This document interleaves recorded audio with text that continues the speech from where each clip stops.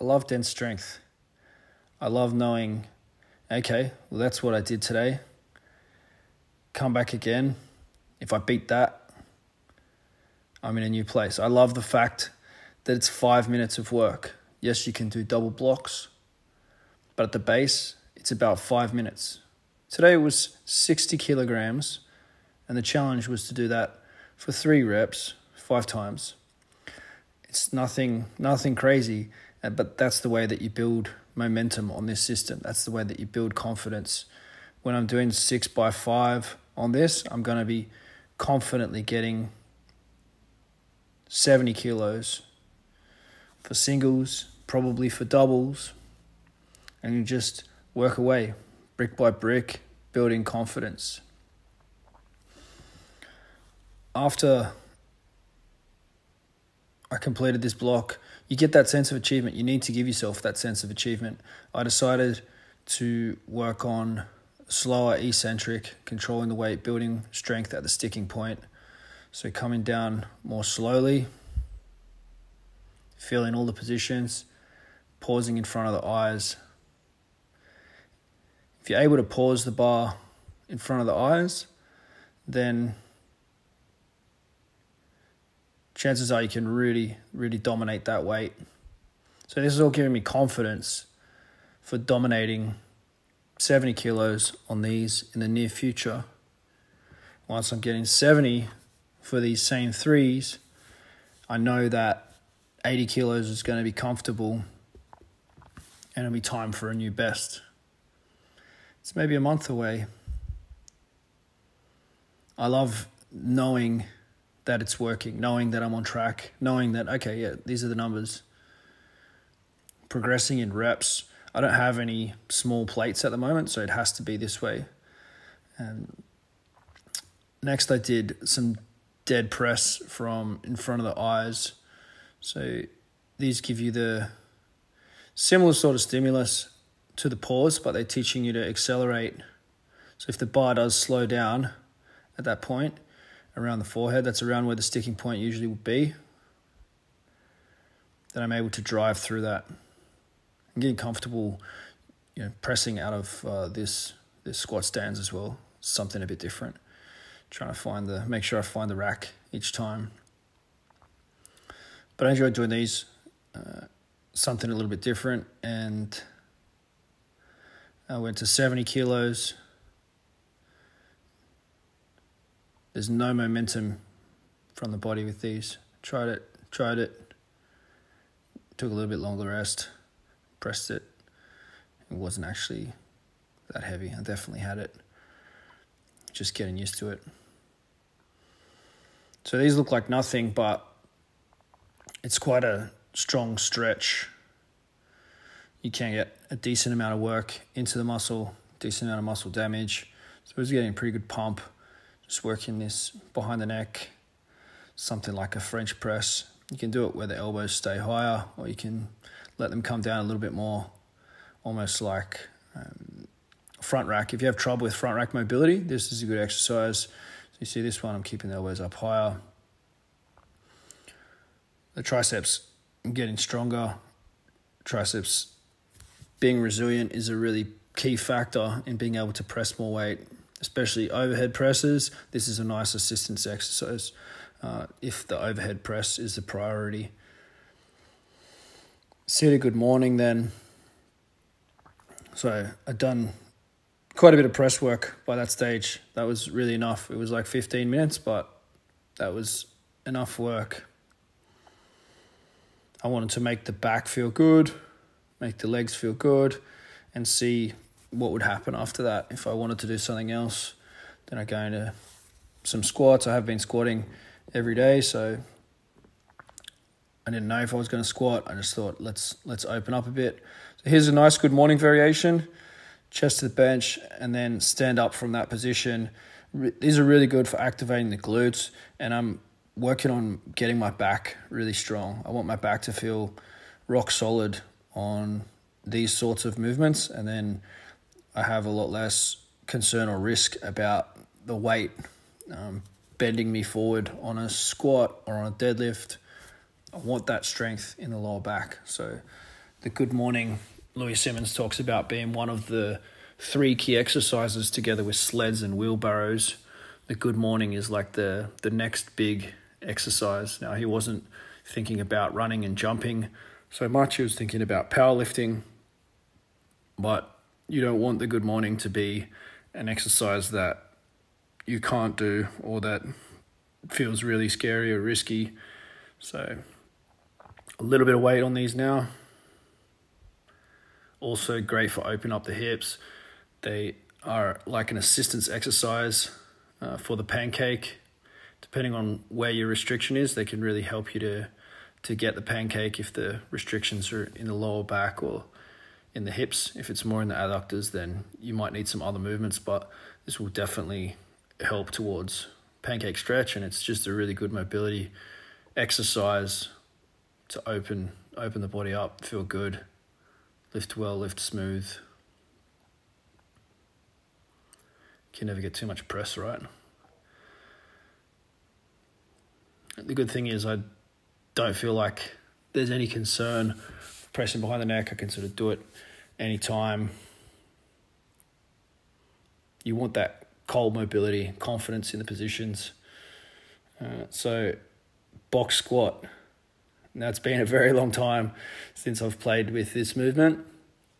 But since I was doing the good mornings, it had me thinking a little bit more about glutes, about adductors. I have had some weakness in the adductors, and I'm just sort of nursing them back to feeling good, and that was part of the motivation for playing around with some box squats. Also just because I like to, because I've done a lot of movements over the years, and it's not a bad thing to be able to do different movements. You can see I haven't got any sort of significant weight on there. Just feeling and letting the body get used to the bar again. So you see with these, like, you have almost vertical shin. You're using the posterior chain a lot more, so you're using the hamstrings and the glutes to stand up. The back and the core are bracing, but there's a lot less quad involvement. So we went up to like 80 kilos here. And just getting confidence in the position, in the bench, moving things around. It's important that you know everything's going to work well for you. They felt good. I enjoyed them. And I wasn't expecting to enjoy them, but I did. And I think it's probably still a really good idea. Paul Anderson used to use quarter squats and half squats, and he's still one of the best squatters of all time. He was able to squat like 1,100 pounds raw. He squatted phenomenal weights. Like, he was really the first guy to kind of take the squat to another level. He'd squat every second day, heavy weights, no warm up. But he learnt that off Bob Peoples. And these guys, they knew to train top position, mid position, bottom position. Paul Anderson set all sorts of world records and new standards for the world in strength. Now, what's changed is they train off the blocks, and they still train. The Chinese weightlifters still train, top, middle, bottom.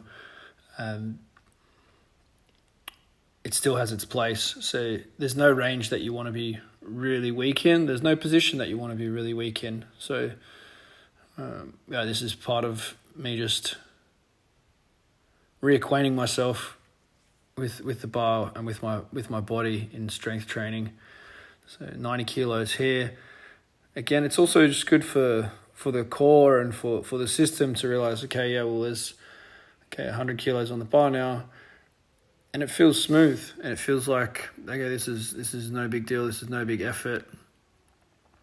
I can do this. It takes away some of that feeling of like, I'm not sure how I'm going to go lifting this. When you're going into full squats, if you've felt that weight, then it helps. And that's a key principle of old-time lifting, is to feel the weights. And that's partly why bands and chains became popular. It's just less messing around when you use bands and chains relative to doing a lot of quarter repetitions and half repetitions in the rack. Now, at some point, if you only care about one range, one movement, then you might want to specialize more.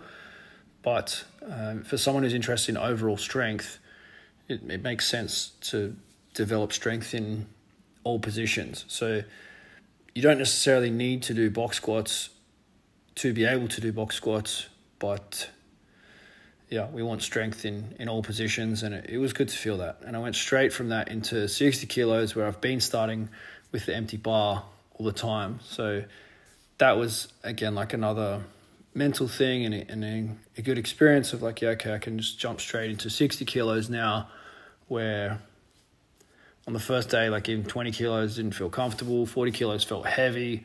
So my body is accepting this. Is only, 2 and a bit weeks into the journey. Singles going up. Just feeling some weight for the day. It's upper body day, upper body focus today. But I went up to 120.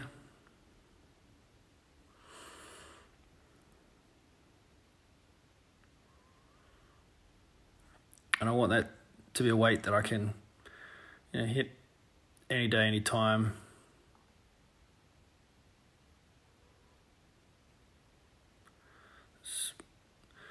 They're pretty similar. I think this is the one. Yeah, you can see it challenges me a little bit more, but it's not nowhere near maximal, and nothing's hurting, so life's good.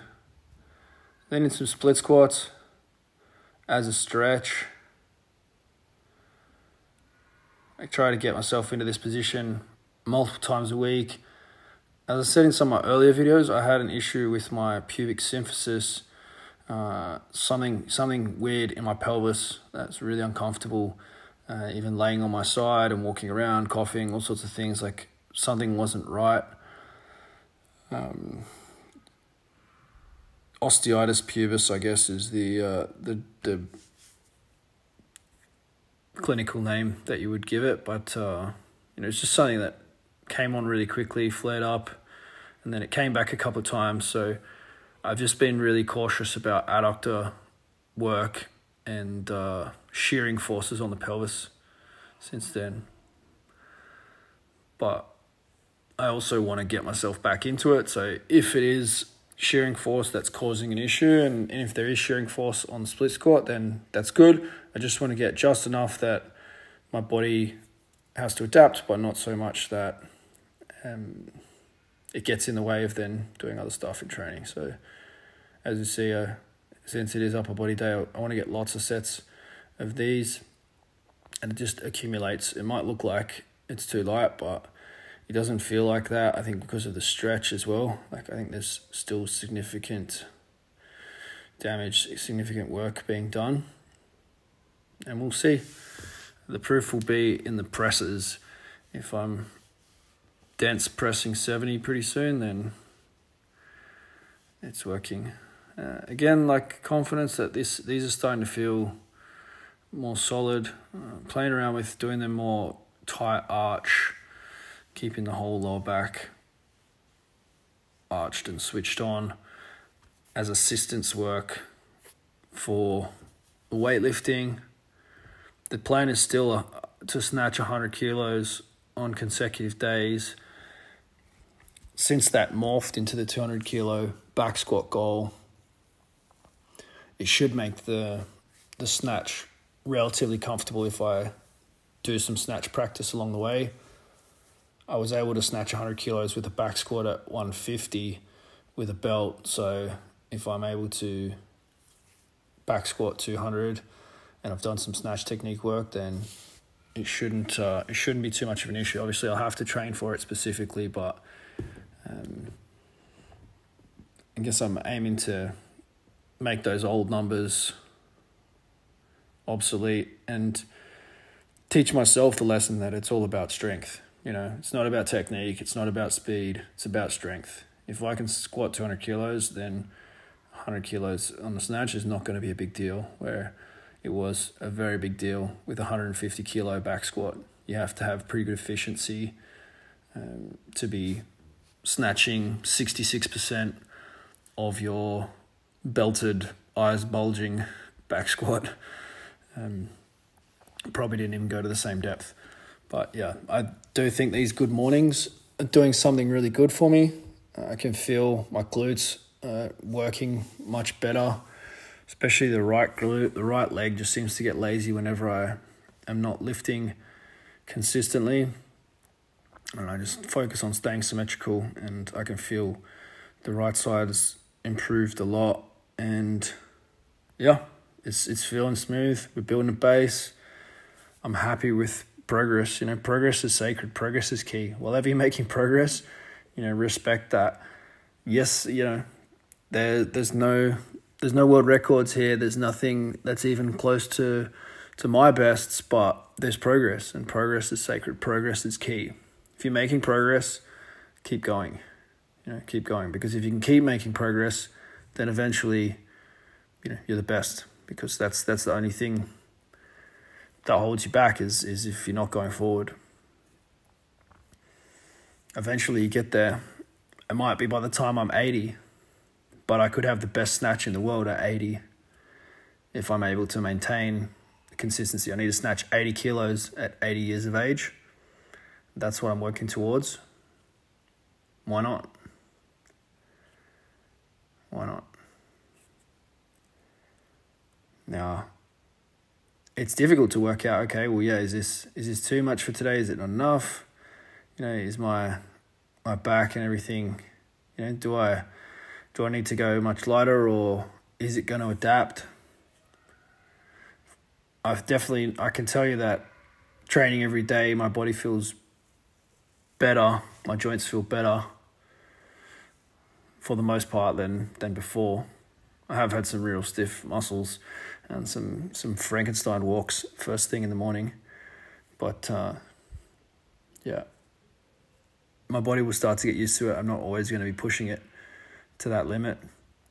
So these are some sort of just rack pulls. Again, just feeling weight. Like I need to get comfortable with feeling weight to feel like I can explosively lift weight to my chest. Just a little bit of assistance work, feeling the glutes, feeling posture, positions. I'm not trying to break any world records, but you can see I played around with more of an arched version versus somewhat rounded version. For weightlifting, I need more of this kind of posture. For powerlifting type deadlift, I can be a bit more rounded. Just connect the abs into the ribs, into the pelvis. But yeah, it's adding more weight each set there. It felt nice, nothing special. I was going to play around with some deadlifts, but kind of by this time it had been about an hour and 10 minutes. So I've played you almost everything just moving. You can see out of that hour and 10 minutes, there wasn't much messing around time in this, and it's nearly a 20-minute video. So my training is fairly dense. There's not too much sitting around time. There are a lot of sets there. There's a decent amount of tonnage. That's how I like to train. And yeah, building momentum. Upper body day. We're on track for the press and for the squat. See you tomorrow.